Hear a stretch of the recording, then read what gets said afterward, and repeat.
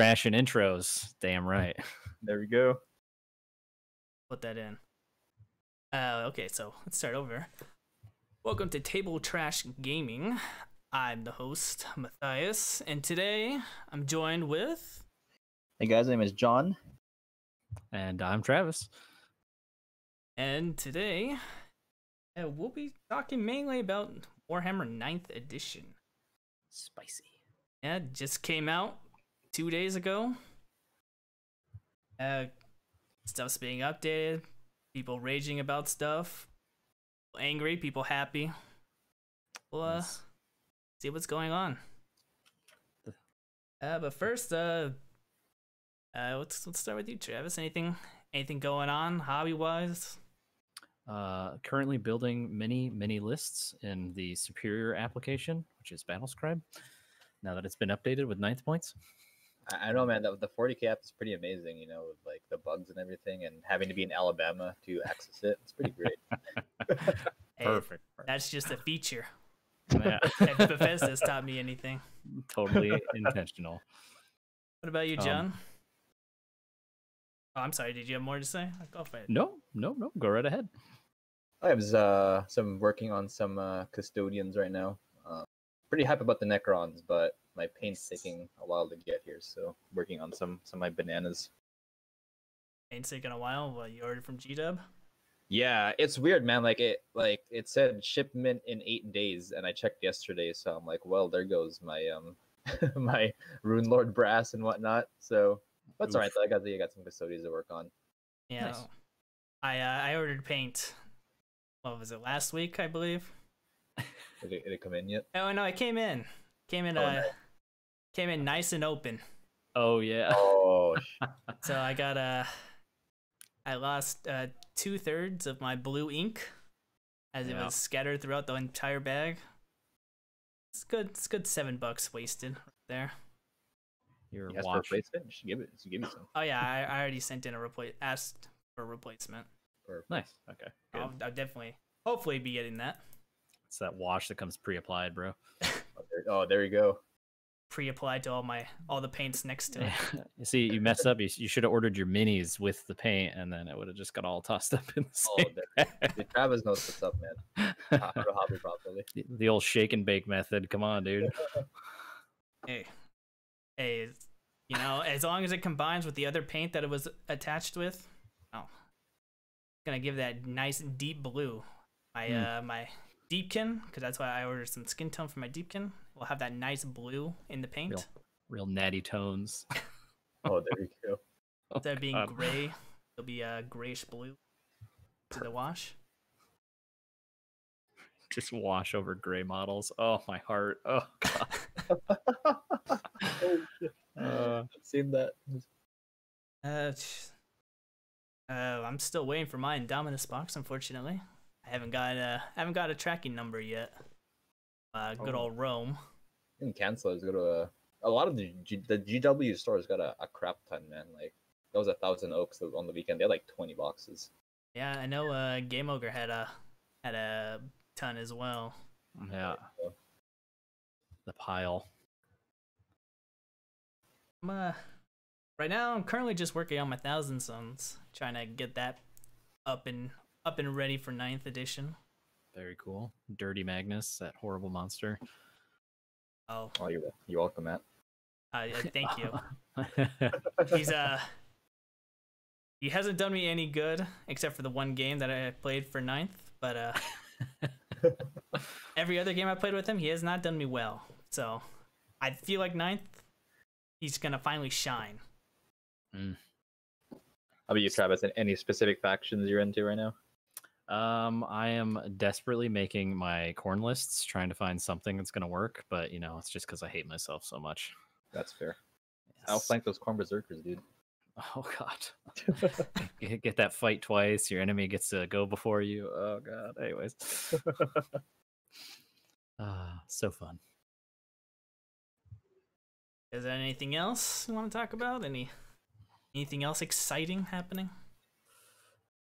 In terms of general stuff, not too much. I am excited about all these new boxes and diddles and models coming out. It's just like an endless cacophony of stuff. Oh, you bet. Yeah, I'm excited. I'm excited for the Necrons. Mm-hmm. As much as I know the Void Dragon is gonna be crap, I'm really excited. Oh no, he's gonna be so OP because he breaks every time you take him out of the box. Oh, dude, you bet. The little spindly parts to attach him to this base. Come on. Oh yeah.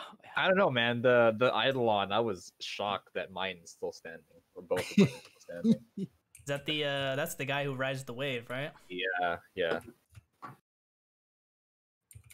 So we'll see. A sick model, the freaking the Void Dragon. Oh, the Void Dragon. Void Dragon looks nice. So is the Silent King, and that's I can't wait. I look at that model and I say, I'll probably get Paulo to paint this. See, I told Matt this, but like that's a sick model that I don't want. I don't know, like I'm not a fan of the floating throne. I love the dude himself. The dude himself is sexy. Like that's a great Necron Primarch, not really, but I'm not a fan of the throne thing. It's cool, but maybe it'll warm up to me when I see it in person. But like the guy, not his chair. No, it's fair. I like the pillars, like the Blackstone looks so good. I love that part. I just want Blackstone all over the board. I want to be denying psychers everywhere. Oh right.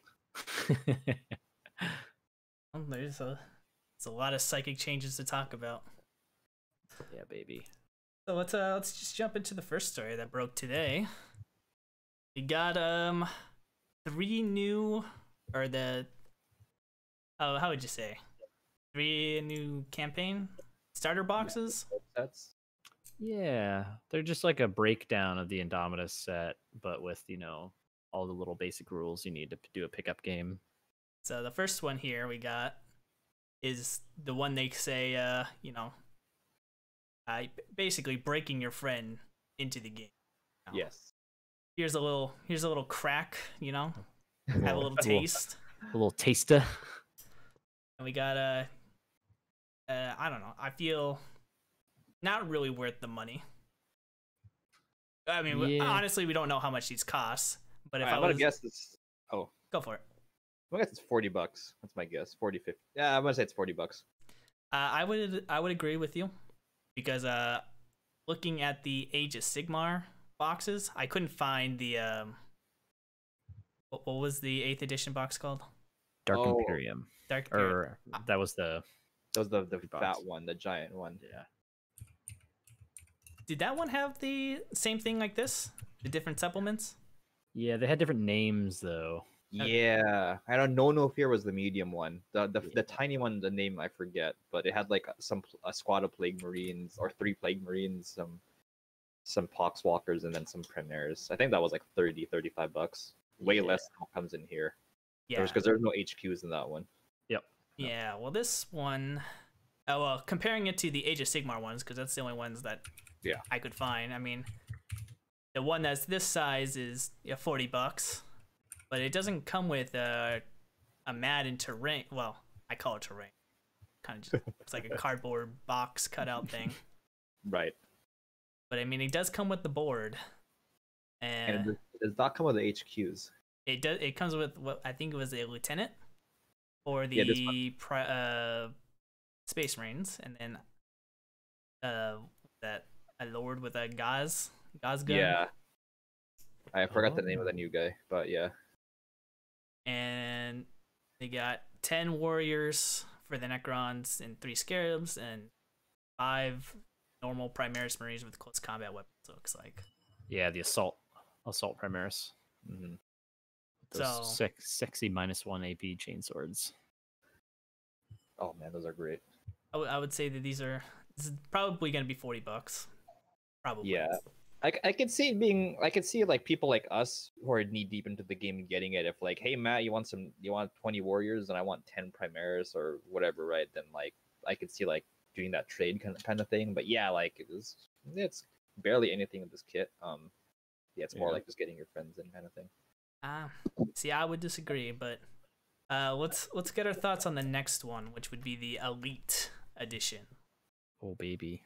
So the Elite Edition, the Grande, has everything from the first one, except instead of a lieutenant, you get a captain for the Primaris, and you get 3 bikes.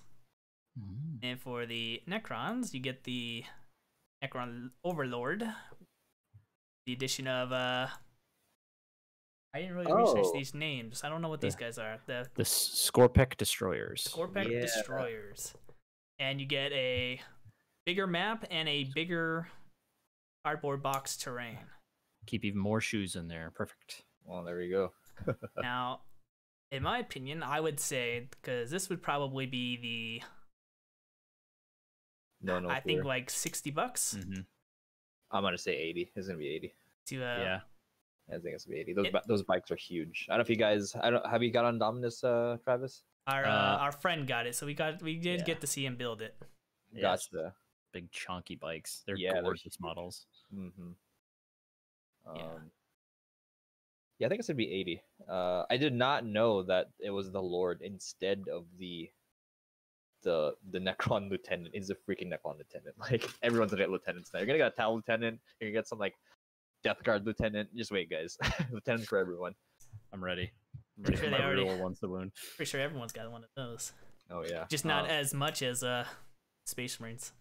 So this is but that's interesting because then there's a reason to pick this up and the Recruit Edition if you just want these models and you miss Indomitus. So yeah, it's not a bad deal actually. If you got both together, it's not terrible. Well, once we get to the Command Edition, I'll give my reasons why. But in my opinion, this would probably be the best deal to get right here. Oh, okay. But I'll explain why after we look into the Commander. Sure. So let's go to the Commander. So the Commander most likely will be $160. I'd say so because that's the Soul Wars equivalent. Might be a little bit more. I doubt it. Soul Wars had a lot more models.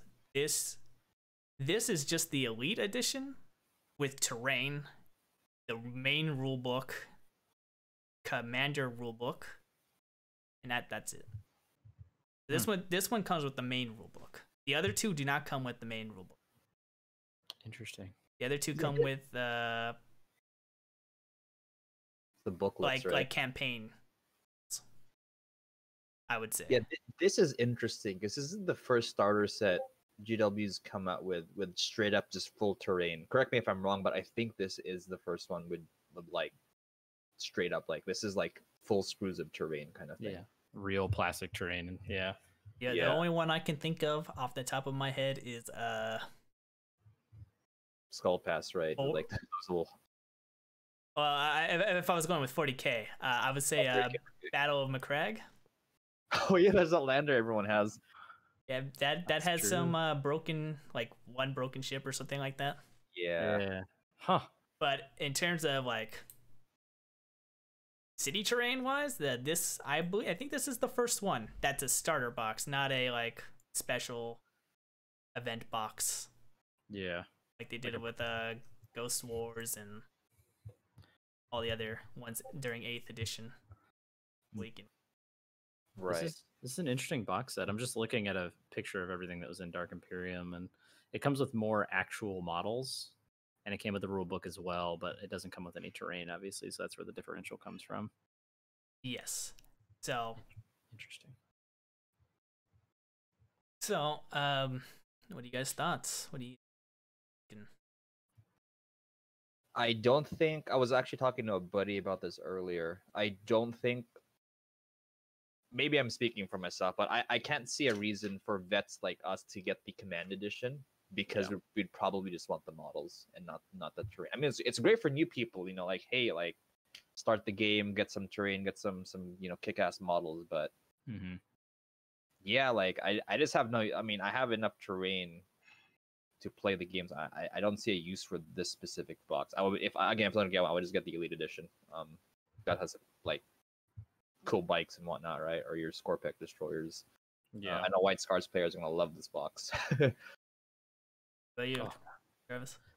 Well, if our estimates are round about right, like 40-ish, 80-ish for the middle, and then $160 for this one is most people have probably already got the rules on it, on their own.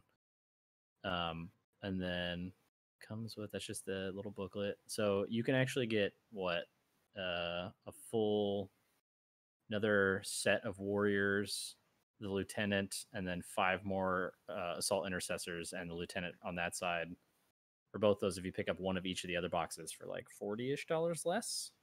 So no terrain, no rules. It's pretty. I think it's a little bit better. I can see myself buying those two in combination rather than picking this up. Oh, you're talking about the elite and the baby one, the recruit. Yeah. Oh yeah, that's true. Comparing it to the command edition, you get way more models for less. You're missing out the rule book, but if you have the rules, you have the rules. Yeah, exactly. And like you said, most people who are already into the game are most likely going to be picking up the rules on their own. Yeah. But for non-vets, what do you think? For non-vets, yeah, I mean, yeah, this is definitely a good deal. I mean, it comes with terrain. It comes with a little play mat also, so you could do like a little pickup game and learn how to play it straight out the gate. Have all the rules you need right there. I mean, yeah, it's definitely a good deal. It's one of the nicest boxes I've seen them pop out in a while. Yeah, I'd say so. I mean, because for me, like the starter box for any war game, it's the question is how much of a complete experience is this? And this, this has, terrain's pretty big in 40K. Maybe not so much for like, and I love Age of Sigmar, but like terrain's not as crucial as in 40K in that game. You can have a cool experience without a lot of terrain. Mm-hmm. I kind of feel in 40K, it's very like integral to the experience. So that's great they included that for people jumping into the game, having all these buildings and whatnot. And there's one kill team rulebook away from great kill team, so that as well. Well, I mean, hearing your guys' thoughts on it, you have me swaying a bit now, but I agree with what you guys said about being veterans. We wouldn't need to pick up this box. I mean, if I didn't pick up a Dominus, I might pick up the command box because personally, I like the terrain and I don't really care about the models, so I'll take the models as well if I didn't get the Indominance box. But for new players, I would honestly just suggest the Elite box. Yeah. I think because the Elite box comes with everything the commander has besides the main rulebook and the terrain, but you got small battlefield, one big terrain feature on the side, and you can start your army up from there and see how you like it. I think that would be the better first-person player experience. Yeah. For new players. Yeah, that's fair. I can see that. Because it's not too complicated. And I don't unless they got a friend who's already like super into the game, I think the Elite Edition would be more friendly than this in terms of how they would probably play. I agree, yeah. I think the recruit is only really a consideration if you don't have like a game store, like a Games Workshop near you, because I mean, obviously you go in there and they're going to have this set up on display so you can try it out and get hooked on the game and everything. So I think it's probably a little bit more geared towards people who live out in the middle of, nowhere, so they can get each other addicted to it. That makes sense, yeah. So you're saying it's more like the GW walk-in demo games? It definitely looks like it because there's, it's just like 2 units, 2 HQs, a little cardboard box, and that's basically it, and the measurements. So it's like that's what it feels like to me. Like I feel like a bunch of John, you probably know better than me, but I feel like they're gonna have this set up to, lure people into the sweet 9th edition. I'd say so. Like I think if stores are open, they'd have like all this shebang set up and all this on the wall and be like, hey guys, let's start out. Yeah, the recruit, because I've seen people just like, oh, this is cool, but I don't know if I want to blow $160, even $80 for the game, and like the recruit is great for that. I mean, the models are, we all agree like these are amazing models. Yeah. I'm like, yeah, I think this is great, and I can't shake what you said, Travis, of like combining this and the Elite Edition, because that's essentially Dark Imperium if you combine these two minus the rule book. Yeah, it's pretty close. Yeah, it's 20 Necron warriors. You got your Scorpex, your bikes, 10 intercessors, and a couple HQs. I mean, a little bit less than Dark Imperium, but this is a lot of models still. It's a great start for these armies. Yeah. It's a good chunk for both sides too, which is nice. Yeah. And you got 2 playmats, so you could probably just combine it to do a bigger game as well. That's fair. Yeah. I will say, John, you made a really good point. It makes me think about it, but I feel like because of obviously new people won't know this as much, but maybe for like people who are kind of coming back into 40K, you know, recircling back around and stuff, who want to relearn the game, who haven't played since like 4th or 5th edition or whatever, is having the terrain in the largest box in the command edition is nice because the independent tournament circuit and Warhammer are kind of combining forces with the new GT packet. And because the terrain will all be standardized with that, using that to learn the keywords and get practice in with how the terrain's going to work is actually pretty interesting, like at the beginning. Oh, okay. So I don't know. It's interesting. So all in all, we're saying most likely just get the recruit and the elite. Yeah, but I mean, yeah, I think 3 different good packs, and I think each one has a place, which is pretty nice. Because I felt like when No Fear and whatever the smallest one was and came out for Dark Imperium, I feel like people only bought it because they were like, well, I don't have anything else to buy, and people just bought like 6 of them, and we're stuck with like, you know, like 8 Mephitic Blight Haulers and stuff like that, you know. No, yeah, I like that what you said, Travis. Like all of them have a place. Like there's a reason. It's good for someone out there. For these kits, which is great. I mean, I like the drive. And last edition too, I like the drive towards different size box sets as opposed to just like just get this giant box, everyone. You know. So, yeah, GW doing their market research. Get the giant box and just sell off the rest of the stuff you don't want. Oh, there we go, classic. Too bad with the virus going around, we couldn't do a bazaar. I know. Sure, there's plenty of people at stores that wanted to just trade off, and I think we looked Saturday online, and it was just everyone trying to pawn off their Necrons for more Space Marine stuff. Yeah. We get those Eradicators, dude. No one asking for Necron stuff. Eradicators. See, that's why I'm biding my time. Just wait till that stuff's bottom price. I'm just gonna scoop it up. There you go. All right then. Well, so I think we've given our good thoughts on these. Yeah. So let's move on to the next thing. I had it for the next topic to be Saturday's reveals, but there were some models that John wanted to talk about that had been revealed earlier. Sure. Yeah. So I think the first one is my mistake. Next move would be the Codexes. Obviously, the Necrons and the Primaris Space Marines have been announced first. No surprise there. I am excited that they changed the covers finally. That's so true. Let me tell you, that Smug Warlock is on that Eldar one, I swear to God. The amount of times I brought my 7th edition book over my 8th edition book is kind of embarrassing. Because, the only difference is the black bars on top of the 8th edition book. That's funny. And yeah, it's awful. I like it. Looks good. Looking at that binder on the Space Marine one, it's mighty thick. Not gonna lie. Well, speaking of mighty thick, did you guys get a chance to see what people pulled out with screenshots that were in the preview? No, I did not. Heavy intercessors, right?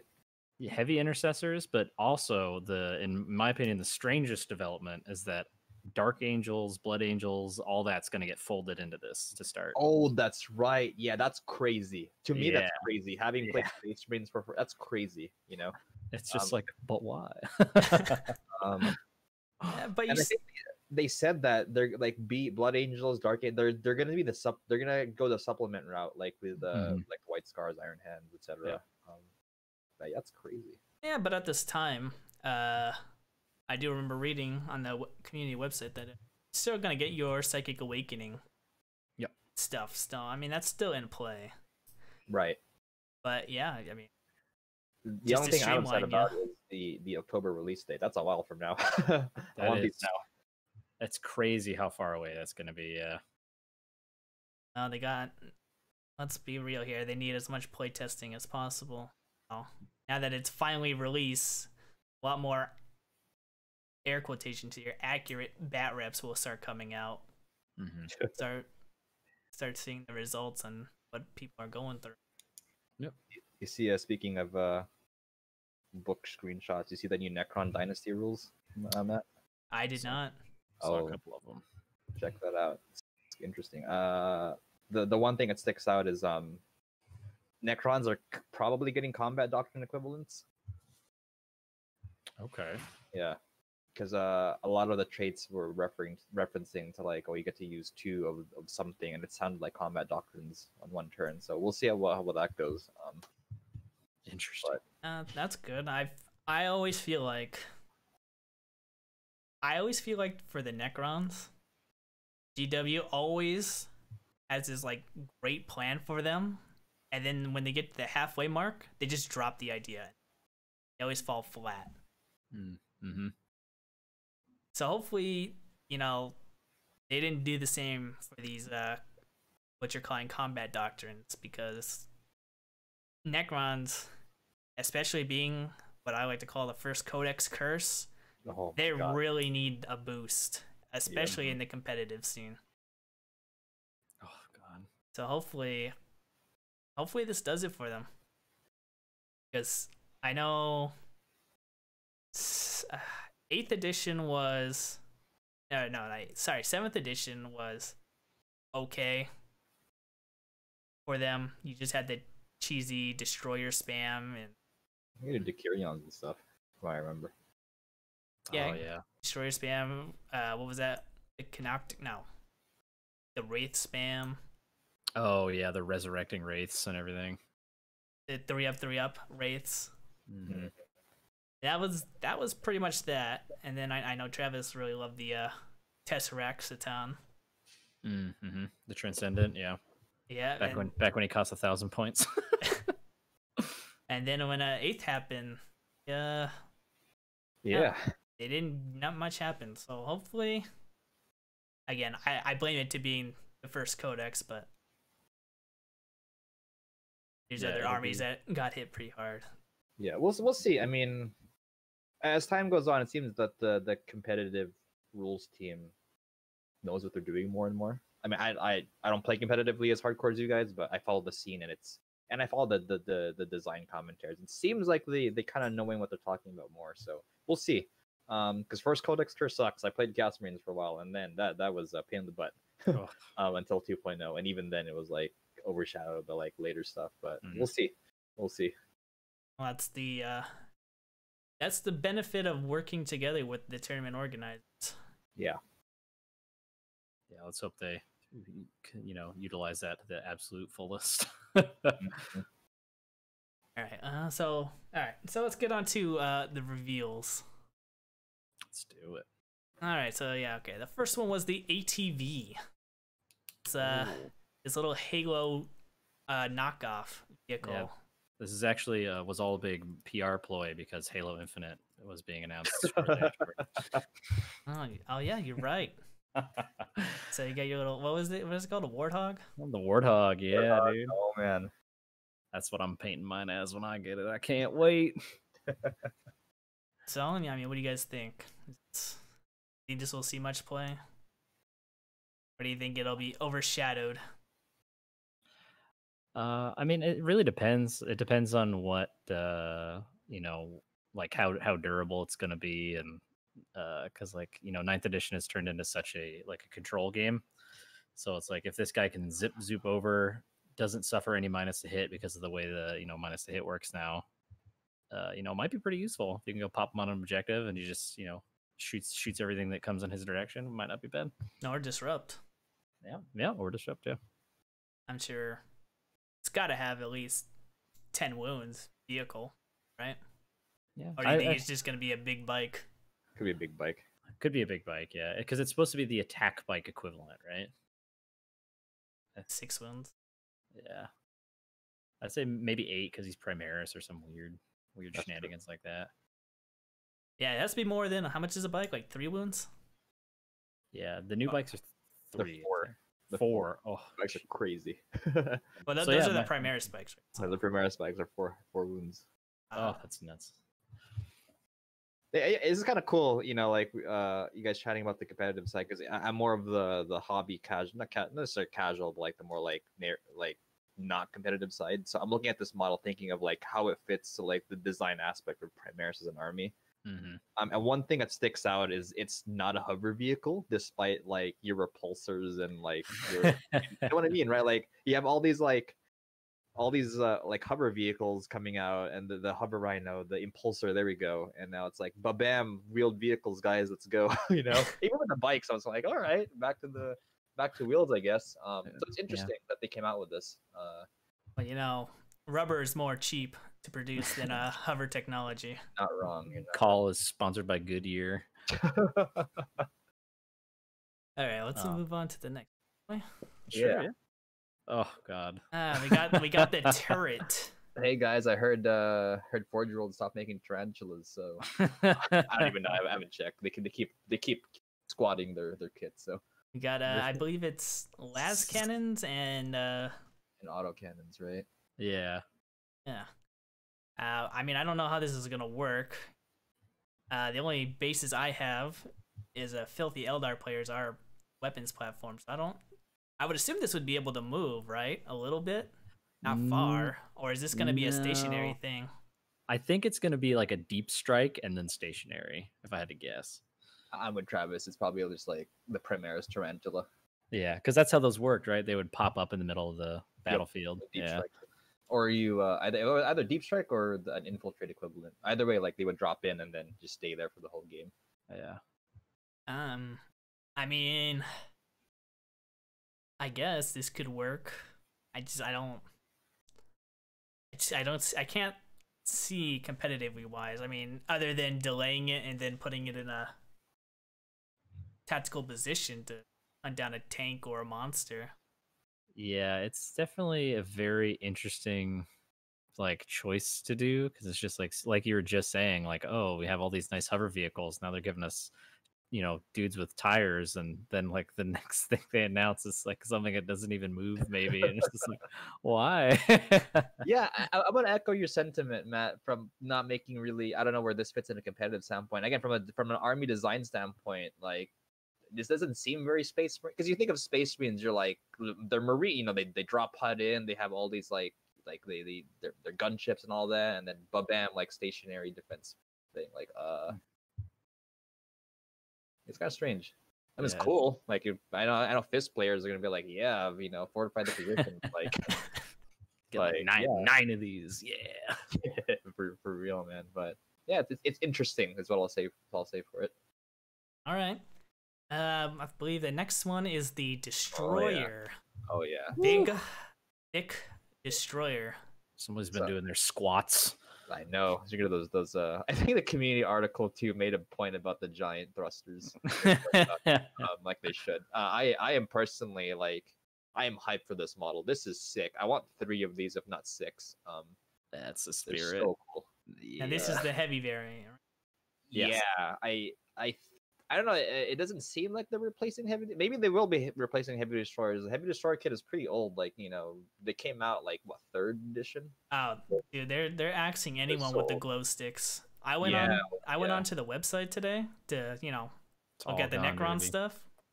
It is all out of stock except for the new hero and the 8th edition Codex. It's a witch hunt. It's a witch hunt. The green sticks are cool. I love them. I'm pretty sure they're just getting rid of anything with a glow stick now. Yeah, probably. This is probably the new heavy destroyer, which is fine. I mean, I love it. Like this, like I like the destroyer concept. Like playing Dawn of War, there's like these hover Necrons with the giant guns. You know, long range firepower. Like, yeah, I'm hyped for this guy. I just hope he's out soon. Because right now, like with Indominus, not a lot of long range firepower in that box. So yeah. Now it's been a while since I played against and played Necrons, but I believe their cannon is last cannon equivalent. Yeah, it was like strength 9 minus 3. Was it like 2 damage flat or D6? I think the heavy one was D6. D6, yeah. It was doing some Necron research when the box was announced.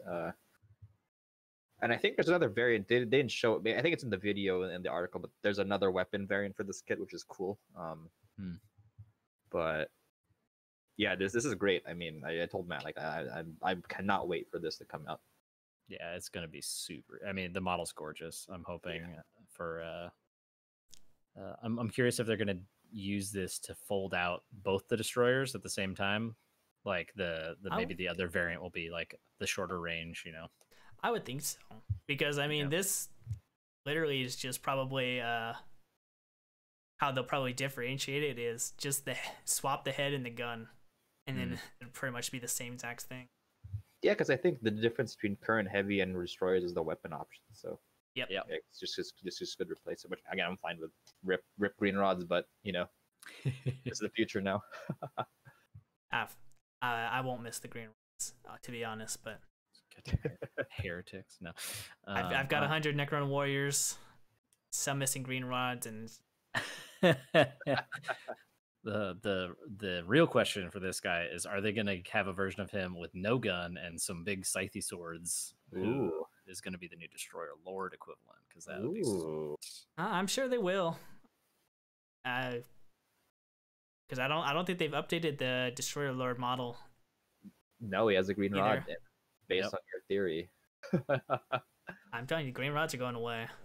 Yeah, I mean, yeah, they've already phased out almost all of it at this point. All right, the next one, the War of the Worlds monster.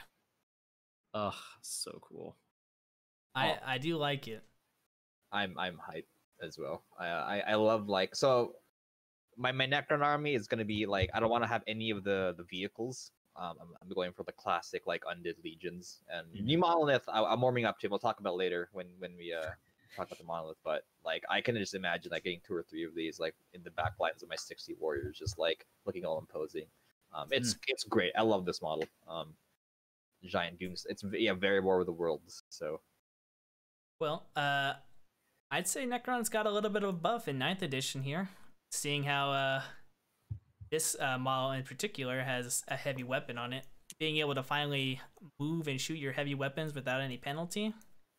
Yep. Going to be very good, because was always the downside of some of the Necron vehicles, was, you know, they're all armed with heavy weapons and they move, they're at a -1 to hit. Yep. That's true. Now, tinfoil hat time here for a second is this guy has 2 versions, correct? The one with the huge big old gun on top, and then the one that buffs reanimation protocol, right? Yeah. So very curious is that those are the exact same roles as the Doomsday Arc and the Ghost Arc, right? Yeah. And based on our current theory of phasing out everything with green rods, doesn't the Ghost Arc and the Doomsday Arc, don't the Godslayers on the side have green rods too? Ooh. I couldn't tell you because I've never built it. Oh man. I'll do some quick Googling right now. I don't have it does not. It has painted on green glow. Okay, never mind then. I will say that Ghost Arc is a transport. I can see them just removing any like I don't know if it had like AoE repair abilities in 8th. I know the dudes inside can be repaired, but that's about it. And I can see them just sticking as a transport and having the other guy, the repair bot being the repair thing. But the Doomsday Arc, because that's literally if I'm not mistaken, that looks like a Doomsday Arc cannon to me. So yeah, it looks almost identical. Yeah. So just spamming Doomsday Arcs.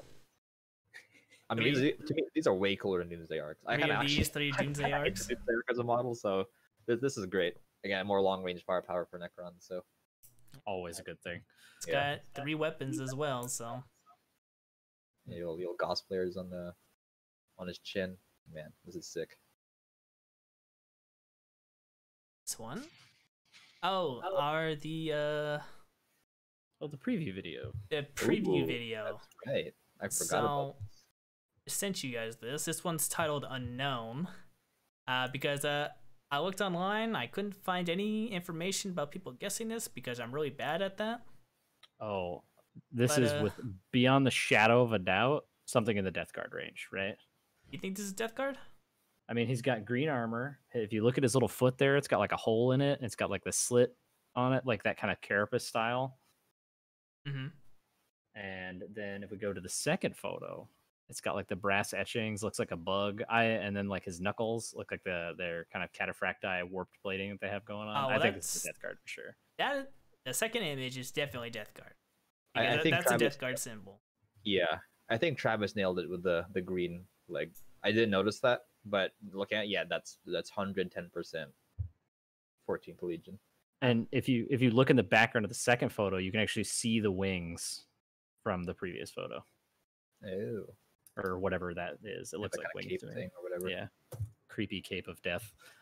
Oh, well, I guess I mean if they're both the same image, then I guess that's why I got and I guess that's why I got hooked up on it. I'm looking at this first image, I'm like, it's either Tyranids or Dark Eldar. So it's probably like a homunculus or something, but it could be Tyranids. But yeah, because I associated that green armor in the background as like, you know, chitin skin of the Tyranids. That's what I equated that to. It's fair. I can see that. Yeah, but I think the green nails it. That's the Death Guard green. And then the second one, I obviously knew that was Death Guard. Yeah, no, it's a Corn thing, dude. Corn has flamethrowers. Right. Excuse me. So, what do you guys wanna say it is? I'm in on Death Guard for this. I think maybe a. I know you're on Death Guard. I mean, like, do you want to take a guess at what this could be? No? Oh, the particular model. I mean, it hilariously reminds me of like a shock attack gun. You know, it's got like it looks like the hose connects up to some sort of pipe on the second image in the back on his backpack. Yeah. So I'll bet he's got like some sort of big bag of, you know, dead bodies or pus or some weird stuff on the back, and he's just, you know, turning it into goo and shooting it out. So maybe like a Putrid maybe Blights, like maybe Viewer or whatever it's called. Havoc equivalent, maybe. Yeah, that's what people were saying. They're saying, well, let me rephrase that. People are hoping it's a Havoc equivalent. They're hoping it's a Havoc squad that's going to be released, or they're saying it's another putrid blight spewer or whatever I think it's called. And that's a Death Guard lieutenant calling it now. Yeah, they all the forums I was reading, they're like, hope to God it's not another character for Death Guard. Although they have like 50 characters or something. A lot of characters, right? They it's have the new Plague too Surgeon many. 2. Uh-huh. It's another Tally Master's brother. The guy who can't count. I can't count. All right, then. So, all right. Well, that answered the first one. What's this next image? Is it some sort of? It's a Tau, dude. Some sort. So you can tell by the abs. Tell by the abs of that Tau guy. He's a little sick. That's why he's painted green. But that advanced weaponry. Yeah. So we got another orc. This is an orc lieutenant. Yeah, that's I'm what I'm not even joking, or I'm half joking, but that was the thing I saw a lot about the video. You know, they're all like, everything in here is a lieutenant. That everyone's getting a lieutenant out of this video. Saying. But it'd be interesting to see. I know I read a little bit into the orcs for 9th edition. I know they're struggling. So I don't really know how well a lieutenant will do for them. But it'll be interesting to see. I mean, the reroll ones, the lieutenant's what, hits? Yeah. Rerolling ones, the hits? Or wounds. Oh, wounds? Sorry. I mean, that's still good enough, but orcs are having to struggle figuring out how they're going to get across the board, especially with the giving them less models. Yeah, poor orcs right now are not in the greatest spot. I will say though, like, good news for orc players. Necron Warriors were redone, so we'll see if you get some new orc boys that aren't from. Pretty sure those models can vote at this point. They're so old. What if this is a knob from the new kit? The new Oh boys my kit? gosh, that would be amazing. Oh, and they're big. Oh, it'd be amazing. Oh, that would be great, actually. Much better than Ork Lieutenant. Let's see. So the next one, I think we all know who this is. This is for sure Tau. Finally, my dreams. Say that with the butt that thick. That ass. Tau have nothing on that booty. But pretty sure we can all know that this is Lilith. Mm-hmm. Yeah, she's resin right now, right? She is resin right now. Yeah, that's for sure. This Gladiator chick. I went online to look for her model. I couldn't even find it on the Just website. in time to go in with all those overpriced Dark Eldar models. Yeah, I don't want to talk about that right no. So that one's open and shut case right there. And then we got the only full image of that video. The Adeptus Sororitas Lieutenant, which one of our friends called it. I mean, what do you guys think? Well, let's see. What was her name again? She works under the Canoness, is what it says on their website. Interesting. I mean, the model's gorgeous. I mean, to be fair, all the Battle Sisters models right now are just so good. Oh, yeah, they got it good. The urge every single day to not succumb to buying the entire range. That tempting, huh? Yeah, dude, they're great. Those freaking exorcists are like, oh god, Doom organs. I mean, let's be real here. Well, you can never beat the Doom. Those are always beautiful. So I will say is there's actually a model missing from our little image gallery here. Oh, yeah. Who did I miss? The Admech character. There was an Admech character. Or Admech model. I shouldn't say character. I have no idea if it's character in it. Oh. But yes, it's right between the Lilith and the Ork. Really? I guess it just. Oh, the axe. Okay. Well, that I thought it was just the Ork Boy's axe. No. So if you go to right behind Lilith, keep on going. It's at 18 seconds. Between 18 and 19 seconds. Yeah, there was the Admech guy. That's probably Lieutenant, because he looks like he has a Skitarii gun, right? Mm-hmm. He's got like something draped over his shoulder, and then he's got like the staff in the background. Oh, you're right. I did miss him. But yeah, let me pull this over. But also in the Ork Boy, in the background of the axe of his photo, there's like something pinkish red with what looks like dinosaur spikes. I'm just saying, something squig related is coming with that. Probably a new model of the Ork Boy with what's it called? Ork Boy with attack squig. If they unveil a gargantuan squigoth in plastic, I'll drop everything else I'm doing and play orcs for the rest of 9th edition.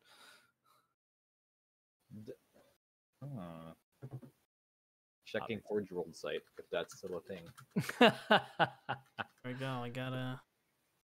There's a regular squigoth, but who knows? Who knows? Bum bum. Trigon used to be a 4-year-old model, so there is precedent. There's always hope, boys. Cool though. But yeah, it's I think this is one of the best teaser videos they've had in a while, because it's one of the first teaser videos where it wasn't like blatantly obvious what was coming, and it's not all just Primaris stuff. Yeah, or one faction. It's kind of cool seeing everyone getting something. I think that's great. I'm surprised they didn't throw in a Primaris Lieutenant. We gotta give all the plebes their time in the sun, you know. Oh, you bet. I mean, they did it with the releasing Abaddon, right? I mean, granted he was dead, but what a great reveal. All right. So was more revealed that Saturday. So we got the Necron Monolith revamp in all of its glory. All right. So when I first saw this at that leak image that GW cleaned up and showed everyone, I was like, whatever, new monolith. You know, I'm sticking to my infantry dream. But I saw this and I'm like, okay, having a better view of this. This is damn cool. I can see myself getting this. Yeah, this is actually, I didn't notice in this photo, there's what looks like a wraith behind the orb of energy back there. Yeah. And cooler still is the 4 guns are not the Gauss guns of normal. They look like the Doom Scythe laser guns. Yeah, that's cool. Oh baby. I don't believe the rules have been out for these. Right? No. I wish, but no. Probably been the Codex. And taking a closer look at it, it looks nice. Oh god, please be good. Please. That's the thing, right? I think good. Unfortunately, the monolith hasn't been good at all. Since 4th. No, not even in 4th. Because remember, 4th edition, you had the phase out rule. So taking this was That's true. Taking this was a huge risk. That's true. I killed 1 warrior. All right, I'm gonna go home. I mean, the only advantage it had, like 4th and 5th edition, was the fact that it was living metal, which means it didn't suffer the shaken and stun effect. That was it.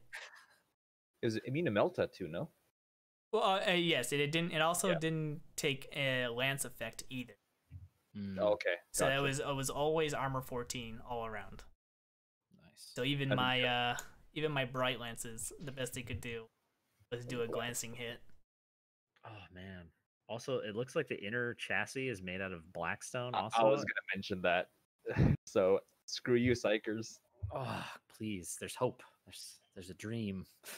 Maybe if this is a monolith with like 3 denies or something, maybe it'll see play. I don't know. I mean, if it has the potential to disrupt psychic, because that would give Necrons a pretty good competitive edge. Yeah, if they had some psychic denial. If the monolith did that because of, being black stone and all, that, I don't know, maybe people would run it. It would still have to be based on the weapon stats and its movement speed and how many wounds it has, because I can tell you, even though it'll most likely just deep strike in, that 6-inch move isn't gonna cut it. Oh baby. I will say though is I've been messing around on Tabletop Simulator, just doing some deployments with the new GT packets just to see how they fit with the new measurements and everything. And my goodness, it's so much less space. It's wonderful. Yeah, did a good job with the books. Yeah, I love having the smaller table size so far. Anyway, I think it's really gonna be. Hey, it's gonna shake everything up. John and I, we played 1,000 points, and that board was small. I was not expecting that was pretty tiny, which I like for that small size of a game of 1,000 points. Because before you would just use the same as a 2K game, which is ginormous. So I that's something I will say I like about 9th is the specificity of missions in regards to the size of the game you're playing. It makes for a way better experience. Yep. All right, and then the last thing to get revealed was the new Predator variant. Almost won a couple seconds there, but that's some new Primaris stuff. That was close. Oh man, you're right. I was sweating there. Let's just quickly go over this because I mean it's a tank variant. It's basically the Predator replacement. Who knows if it'll see play? So we got the Valiant. It's like a twin las cannon on top and. Yeah, that's the last Talon, which is the 24-inch range version.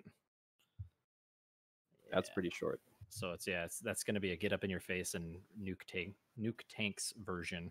Now, those flamers or those meltas? Those are meltas. It's definitely I hope they're meltas. It's a definitely hit hard kind of tank. Then we got the Reaper, the Storm Bolters, the Gatling guns, twin Gatling gun. Love it. This one I may see the least play because I don't know. Again, I don't play competitively, but I played enough to notice that like Primaris don't have a problem with anti-infantry. It's usually, I mean, the way I do it is volume of dice. You don't have to hit. You don't have to hit hard to, kill stuff. Throw enough dice at them, they'll fail eventually. That's true. And roll that one, right? Yep, and then exactly. The last one we got is the Lancer. It's I don't know. I see it as just there. Yeah, it's just the baby repulsor. It's just got single storm bolters, and then it's got like a long range anti tank gun on it. Yeah. So all in all, what would you guys say about the Saturday's preview? Excited? Eh. Oh, I'm really excited. I think they missed a huge opportunity to have one of these gladiators with a really big flamer on top, and it was all painted red and said the word BAAL next to it. But hey, that's just me. That'd be legit. But who knows? Maybe Gladiators are gonna get their own. That'd be cool. Yeah, that'd be super sweet. But I mean, yeah, all this looks awesome. The kit, whether you need it or not, I mean, I think the kit looks great. The monolith is really cool. All the new characters are going to be super awesome. I think it's a good hype build, but I'm worried about how much hype they've built up and the fact that the first codexes don't come out until October. Yeah, monolith, the monolith, all this Necron stuff we're talking about, the heavy destroyer, the doomstalker, the others are so sick. But yeah, like if I'm gonna be waiting like 3 months, I don't know. Oh, really wish I was out sooner. I mean, maybe they could pull them out sooner and then just have the rules in their box or something. Isn't that what they usually do? They sell the models a week early before the new rulebook comes out, so you buy all this stuff and then the book comes out. Like, oh man, why did I buy all this? This is all junk. Put that next to my other paperweight called the monolith. Oh my gosh, which is the old monolith. I have that old monolith. Good old Ork vehicle. Yeah, the hot tub. Oh man. All right. Since that's that, let's jump into 9th discussion. Yeah. I know I played John one game. Mm-hmm. I probably have the most games. I don't know yet. I haven't asked you guys your experience. Let's start with you, Travis. Have you played any 9th? I actually started my first 9th game today. Again on TTS, setting it up against a buddy of mine who I was playing 8th with on TTS a lot, which is Tabletop Simulator for anybody that doesn't know. Yeah, we were like right in the middle of it earlier today, so it's going interestingly. I'm trying Corn out. The first most obvious impact, other than, like I said, table size, which I really like, is the new terrain rules are really interesting. Because I run Corn Lords of Skulls, and having a little 5-inch building that counts as going all the way up into the sky for me is very it's interesting to have to deal with. What about you, John? I actually played a game yesterday with a buddy. I played some demons and I played some custodies.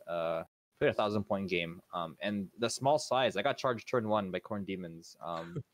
Normally it's scary, but with the golden bananas, they could take anything, which they did. Lost my Sagittarium instantly, but I think the way objectives were set up, I really like about 9th. Having like the ITC style secondaries is great. Because there was a point where I was kind of smashing my buddy's Corn in close combat, which is bizarre, but it's custodians, right? But he was racking the points because he outnumbered me quite a bit. And thanks to a few good rolls, I was able to wipe him before the game was too late, right? But I did like that away objectives were that he was losing models, but he was racking up those points, and that rarely happened for me playing 8th. So I like that kind of change where like it's more than just like throwing weight and like grinding them down. It's like got to be mindful of like the points you're scoring. Mm-hmm. Yeah, it has gone. I would say almost completely away from just trying to kill your opponent completely now. 8th edition, especially with the ITC rules. I mean, depending on how you played it, ITC rules, you could do a lot more killing as your objective than trying to hold objectives in game. I mean, ITC implemented the score point for holding an objective, score point for holding more objectives. then it started changing up the game. But now with these secondary objectives, it's more. I feel like the killing isn't really there anymore. You wouldn't really want to be going for the killing objectives unless you just know your army's gonna smash. Yep. I Right. agree. And that's cool. I like the variety in gameplay. Oh yeah, I like how now, for psychic abilities, you have a chance of scoring points that way. Oh yeah, you had your squad leader just interrogating Strike for like 5 turns. That was pretty funny. Yeah, just score up 3 points that way, Yeah. And scoring points. Oh my god, it's dude. like the jump between how many points you can score from 8th edition to 9th edition. Like holy shit. 100? What? Yeah, 105 turns. I thought it was like a just in case kind of thing. Like it's very doable from the 2 games I played. And I'm hyped, but like my 2K Necron list is gonna have 60 warriors, so hopefully like not dying, coming, making those reanimation protocols. Like that's gonna be cool. Yeah. Yeah, and then just go back to the points for really quick here. Mm-hmm. I mean, I don't know because I've only played 2 missions. Mm-hmm. The 2 missions I played, you control 2 objectives and more. You get 15 points a turn for.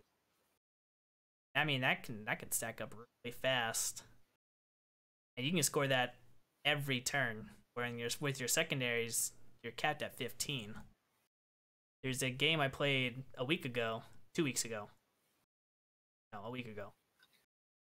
Against our Death Guard friend. And by the end of that game, it was like 75 to 20. I was shocked at how many points I've scored that game. Yeah, it's cool that the having the 100 max points is like gives like a really nice granularity to it, because it's not just like I missed 1 point and now it's this massive shift. It's like there's all the different primaries for all the different missions have like the little bits and bobbles that like you can score less points for doing it this way, but you can score more points this way, and there's a lot of risk and reward to everything, and at least based on what I've read so far, and it all looks really interesting. I found out some horrible news, unfortunately. Oh, okay. I've scoured the internet, and unfortunately, it's looking like unless I can find it to the contrary, that Grey Knights and Thousand Suns are going to be taking part in the +1 to their smite rules now. Did they negate out the last FAQ that had it in it? Pretty sure it was in the big FAQ, wasn't it? I am not sure. I don't think it was too. I play Corn. I don't even know what psychic powers are. Yeah, I don't play those armies. Yeah. But 30k. I don't have any of that. Which actually is a good point. You brought it up earlier about like having the new section of secondaries that you can use to do with psychic powers. They actually have one that in that little column as well. That's if your army contains no psychers, there's a little objective you can achieve by destroying the enemy's psychers, which is as a Corn player I appreciate. Yeah. As long as you don't have them, but again, you're Corn, so. Yeah, exactly. All 6 of us that do this to ourselves, along with the 6 other Black Templars players out there. Who knows, man? That new Space Marine Codex might have like some stupid, crazy Black Templar stuff. Oh, baby, yeah. I mean, I feel like there's going to be a surge of whether they're going to be on the upper echelon of players or not. But those, what are they called? Blade Guard veterans. Mm-hmm. Yeah. I mean, those. If you're not painting those as like Blood Angels or Death Guard or Black Templars, I mean, what are you doing, right? See, I'm doing mine as Dark Angels. I'm gonna use some of those heresy bits with the winged helmets. Sick. Are you doing like a Deathwing style, or so because the Lion's coming out, I'm gonna do the classic heresy black scheme and just kind of pretend that Primaris were there all along. Okay, nice. Yeah. When you say the Lion, you mean 30k or 30k Lion, okay. Not 40k Lion. He is alive in the lore, but no model yet. Speaking of that, though, with Corn, I mean, like Magnus is a model, Mortarian's a model. You know, it's a matter of time, and Angron's gonna be out, so that's gonna be sick. Well, there were rumors that Angron was mentioned in the 9th edition rulebook. Yeah, here's the story thing, wise, not like after Gene Stealer cults, anything could happen. I think. True. Well, funny that you brought up Gene Stealer cults. How are you guys feeling about your army points being increased? Feel like your army's good? Could have been worse. Could have been bad. For Khorne, I think it definitely could have been worse, but I mean, we're not good to, straight out the get-go. We don't have that's just like a unit thing. So like, almost everything went up a couple points. I like how little the Lord of Skulls went up, because I can still fit 2 or 3 of them in the list, which is nice. And especially on a smaller table, it's like, good luck running from them. There's nowhere to go. Yeah. But I think the biggest change for the army that sucked for them was the Supreme Command change.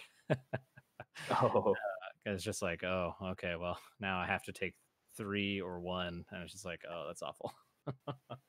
But I mean, you got to change it. It's a whole new edition, so I just gotta get used to it.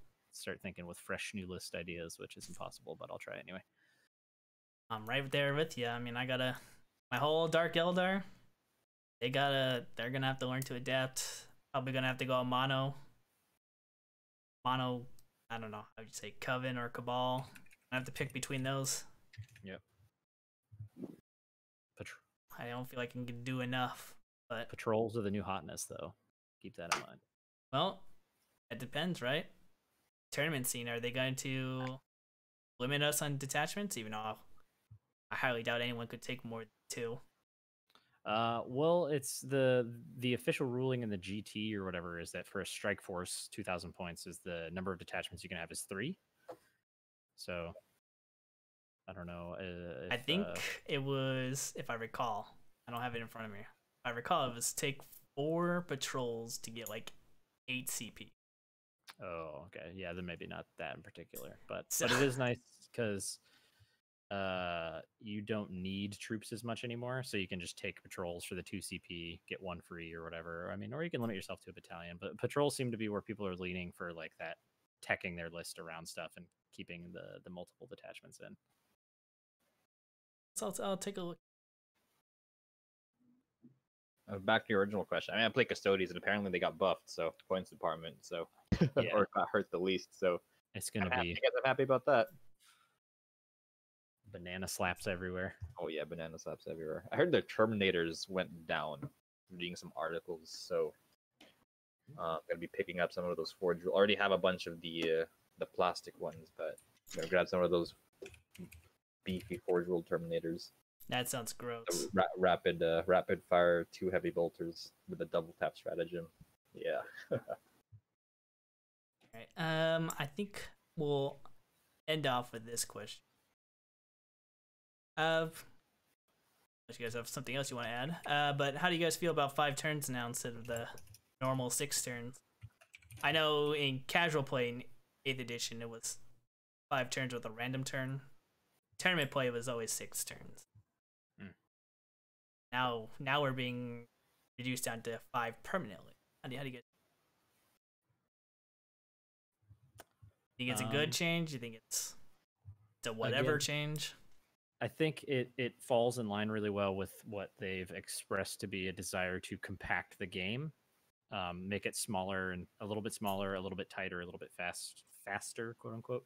But I like it. I mean, like I said, the game I'm in the middle of playing right now is like really, really brutal. There's not a lot of, especially with the way you score points, there is not a lot of like, okay, I'm just gonna sit back and wait for a really long time, and then you come away far out, and then I blow you up, and then the game's over. It's like everybody has to act kind of immediately, which seems like it's gonna make for some really intense, really close games.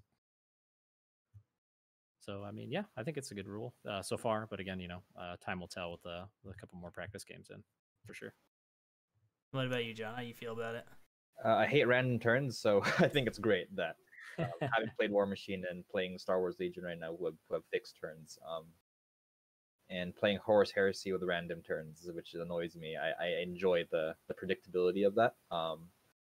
I'm not saying randomness isn't fun, but I think something that integral to the game state, which is when the game ends, I think having that fixed point is good for strategic planning when you're playing the game. And like, kind of sucks, right? Because you're planning something like, bam, just kidding, that you were hoping for another turn, but yeah, guess what? Dice said no.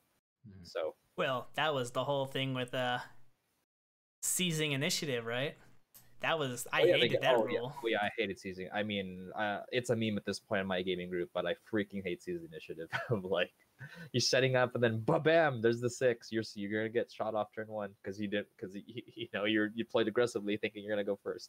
Well, you can still do that now. It's just now it's more even because it's just a roll off. Back to like 4th, 5th, and 6th edition. Right, which is I think is way better than freaking seize initiative. You guys have anything more you want to add?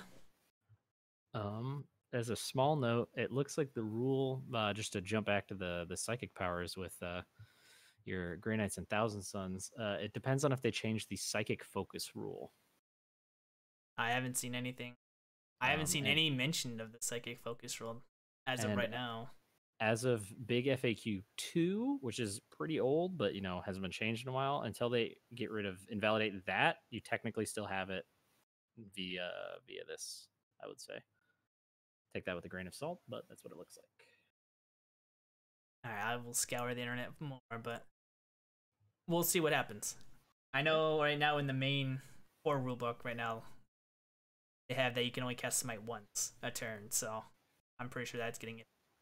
Or has been FAQ now. Yeah, I think it was people. I think people were mixing it up with being able to cast Smite multiple times across your army and being able to cast it multiple times with the same unit. Because I think people got the wording a little bit whacked because people love to abuse the rules as much as possible. It's a big thing in competitive. It's 40k. Yeah. I mean, I don't blame them. If it's broken, it's broken. You got to fix it. But some stuff's like, come on.